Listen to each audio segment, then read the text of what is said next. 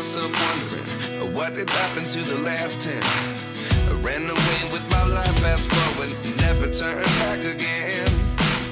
It's kind of funny that the more we pass time, the more we need to set them rewind. And 19 was the year I had to leave you, but now I'm seeing all the signs. Is this really happening? I can't believe it's true. Welcome back to Thermal Family. Breakfast idiyappam മുട്ടക്കറിയാണ്. Idiyappam വേകാനായിട്ട് വെച്ചിട്ടുണ്ട്. ഇനി മുട്ടക്കറിക്ക് വേണ്ടി ഒരു കടായി എടുത്തു, അതിലേക്ക് എണ്ണ ഒഴിച്ചു, ഇഞ്ചി വെളുത്തുള്ളി ഇട്ടു, പിന്നെ പച്ചമുളക് ഇട്ടു, കുറച്ച് കരിവേപ്പില ഇട്ടു. അതൊന്ന് വഴറ്റിയിട്ട് അതിലേക്ക് നമുക്ക് സവാള ചേർത്ത് കൊടുക്കാം.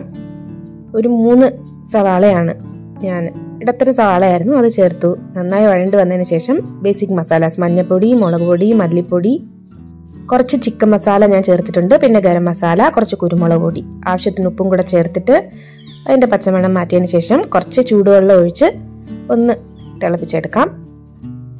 പെട്ടെന്നുള്ളൊരു മുട്ടക്കറിയാണ് ഞാൻ ഉണ്ടാക്കുന്നത്. തക്കാളി ഒന്നും ചേർക്കുന്നില്ല, ഇടിയപ്പത്തിന് പറ്റിയൊരു കറിയാണ്.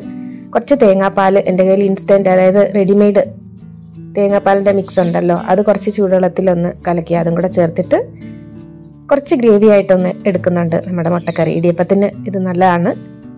പിന്നെ ഉപ്പൊക്കെ നോക്കിയിട്ട് നമ്മുടെ പുഴുങ്ങിയ മുട്ടയൊക്കെ ഇട്ടിട്ട് ഒന്ന് തിളപ്പിച്ച് തീ ഓഫ് ചെയ്യാം.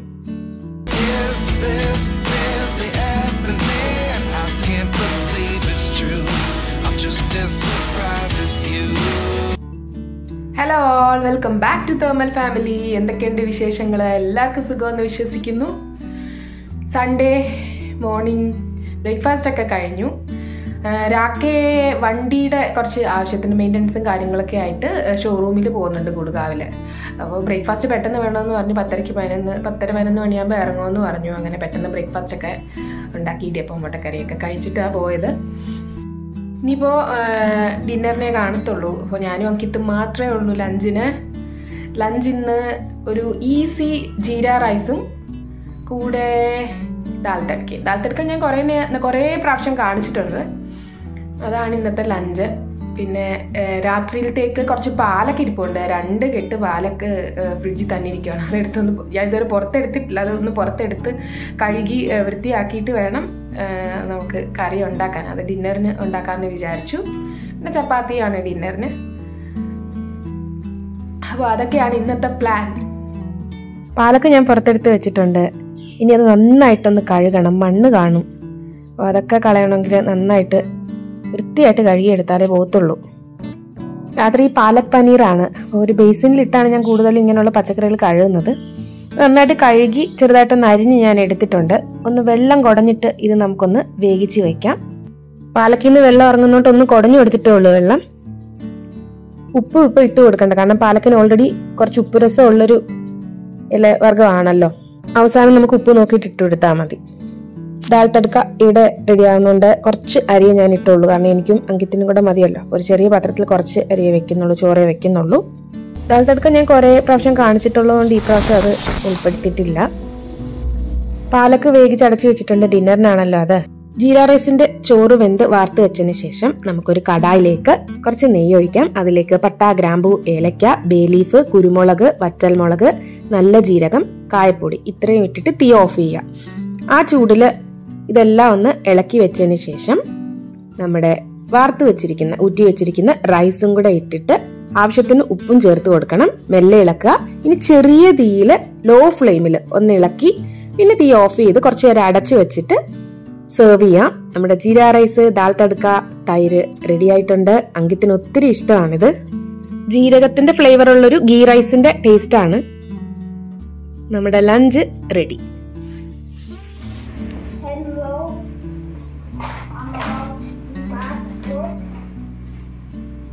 മാക്സ് ചെയ്യാൻ പോവാണ്.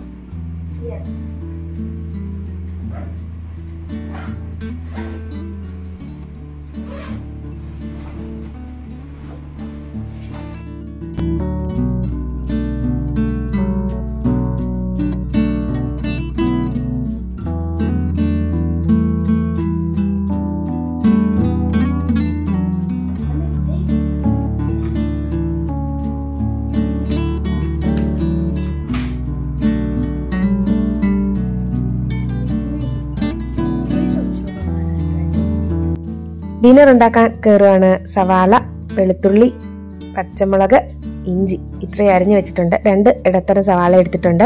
ഒരു കടായി വെച്ചു. അതിലേക്ക് ആദ്യം നമ്മുടെ ഇഞ്ചി വെളുത്തുള്ളി ഇട്ടിട്ട് ഒന്ന് വഴറ്റിയെടുക്കാം. പിന്നെ പച്ചമുളക് ഇടാം. പാലക് പനീറാണെന്ന് ഞാൻ പറഞ്ഞിരുന്നല്ലോ.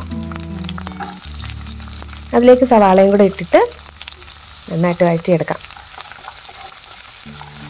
ഇത് നമ്മൾ അരച്ച് എടുക്കുകയാണ്. ഇതൊന്ന് വഴണ്ട് വരുമ്പോൾ തക്കാളിയും കൂടെ ചേർത്ത് വീണ്ടും വഴറ്റാം. കുറച്ച് ആവശ്യത്തിന് ഉപ്പും കൂടെ ചേർത്തൊന്ന് വഴറ്റാം. മസാലാസായിട്ട് ഞാൻ ചേർത്തത് മഞ്ഞൾപ്പൊടി, മുളക് പൊടി, മല്ലിപ്പൊടി, ജീരകപ്പൊടി, കസൂരി മേത്തി, കുറച്ച് കായപ്പൊടി. പാലക് പനീറിന് ഒരുപാട് മസാലാസൊന്നും ആവശ്യമില്ല. കുറച്ച് ഇതേ ഞാൻ ചേർത്തിട്ടുള്ളൂ. നമ്മുടെ പനീർ തണുപ്പ് മാറാനായിട്ട് ഫ്രിഡ്ജിൽ നിന്ന് പുറത്തെടുത്ത് വെച്ചിട്ടുണ്ട്. കറിയൊക്കെ ഉണ്ടാക്കി ഒന്ന് കുറുകി വന്നതിന് ശേഷം കഴിക്കാൻ നേരം ലാസ്റ്റേ പനീർ പീസ് ചെയ്തിടുന്നുള്ളൂ. നമ്മുടെ മസാല കൂട്ട് റെഡിയായി വന്നതിന് ശേഷം അതിലേക്ക് നമ്മൾ വേവിച്ച് വെച്ചിരിക്കുന്ന പാലക്ക് ഇട്ട് കൊടുക്കുന്നുണ്ട്. പാലക്കിൽ നിന്ന് തന്നെയുള്ള വെള്ളം ഉണ്ടായിരുന്നു. ഇനി ഇതെല്ലാം കൂടെ നന്നായിട്ട് ഇളക്കി തീ ഓഫ് ചെയ്ത് നന്നായി ആറാനായി വെക്കുക. ആറിയതിന് ശേഷം ഒരു മിക്സർ ജാറിലിട്ട് ഈ രീതിയിൽ അരച്ചെടുത്തിട്ടുണ്ട്. ഇതിന് നമുക്ക് കടായിലേക്ക് ഒഴിക്കാം. കുറച്ച് വെള്ളവും കൂടെ ചേർത്തിട്ട് നന്നായി ഒന്ന് കുറുക്കിയെടുക്കാം. ലോ ടു മീഡിയം ഫ്ലെയിമിൽ അടച്ച് വെച്ചിട്ട് ഒന്ന് കുറുക്കിയെടുക്കാം. പനീർ ക്യൂബ് ചെയ്ത് വെച്ചിട്ടുണ്ട്. അവസാനം ഞാൻ ചേർക്കുന്നുള്ളൂ. അപ്പോൾ കുറുകി വന്നതിലേക്ക് ഞാൻ കുറച്ച് പാലിൻ്റെ പാടയോട് കൂടിയ ഒരു പോർഷൻ ഉണ്ടല്ലോ, അതാണ് ഒഴിച്ചു കൊടുക്കുന്നത്. എന്നിട്ട് നന്നായിട്ട് ഇളക്കി. ഇതെല്ലാം ചെറിയ തീയിലാണ് ചെയ്തത്. ഇപ്പോൾ നമുക്ക് ഉപ്പൊക്കെ ചേർത്ത് കറക്റ്റാണോ എന്ന് നോക്കിയതിന് ശേഷം പനീർ ആഡ് ചെയ്യാം. അടച്ചൊരു 2 മിനിറ്റും കൂടെ ഒന്ന് ചെറിയ തീയിൽ വെച്ചതിന് ശേഷം തീ ഓഫ് ചെയ്യുക. പിന്നെ സെർവ് ചെയ്യാം. ഇത് അടച്ച് വെക്കുന്നത് എന്തിനാന്ന് വെച്ചാൽ അല്ലെങ്കിൽ അത് പൊട്ടിത്തെറിക്കും, ദേഹത്തൊക്കെ വീഴും. അപ്പോൾ അത് ചെറിയ തീയിൽ അങ്ങനെ ചെയ്തെടുത്താൽ മതി. പെട്ടെന്ന് നമ്മുടെ ചപ്പാത്തിയും ചുട്ടെടുക്കുന്നുണ്ട്.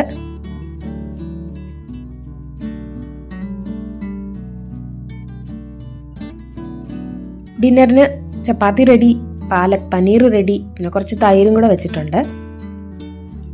രാഖി അപ്പോൾ വരുമ്പോൾ ചിക്കൻ വാങ്ങി വരുന്നുണ്ട്.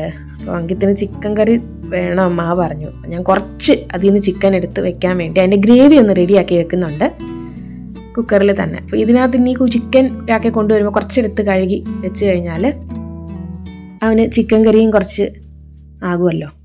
അങ്ങനെ നമ്മുടെ സൺഡേ ഡിന്നർ റെഡി.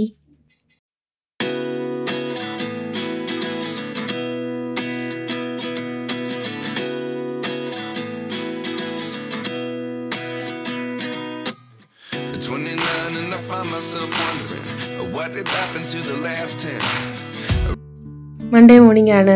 കുറച്ച് മാവ് അരച്ച് വെച്ചിട്ടുണ്ടായിരുന്നു ദോശയ്ക്ക്. കൂടെ തക്കാളി ചട്നിയാണ്. എണ്ണയിൽ കുറച്ച് സവാളയും തക്കാളിയും കൂടെ ഒന്ന് വഴറ്റി ഉപ്പും കായപ്പൊടിയും മുളക് പൊടിയും മാത്രം ഇട്ട് ഒന്ന് ആറാൻ വെച്ചിട്ടുണ്ട്. അതിന് നമുക്ക് അരച്ചെടുത്താൽ മതി. അങ്കിത്തിൻ്റെ ടിഫിനിലേക്കുള്ള ദോശ ചുട്ടിട്ടുണ്ട്. നമ്മുടെ തക്കാളി ചട്നിയുടെ കൂട്ട് നന്നായി ആറിയതിന് ശേഷം അരച്ചെടുത്തിട്ടുണ്ട്. ഇതും കൂടെ ടിഫിനിലേക്ക് വെച്ച് പാക്ക് ചെയ്യാം. കുറച്ച് കാഷ്യൂ നട്ട്സും കൂടെ വെച്ച് കൊടുത്തിട്ടുണ്ട്. അങ്കിത്തിനുള്ള ടിഫിനും വാട്ടർ ബോട്ടിലൊക്കെ റെഡി.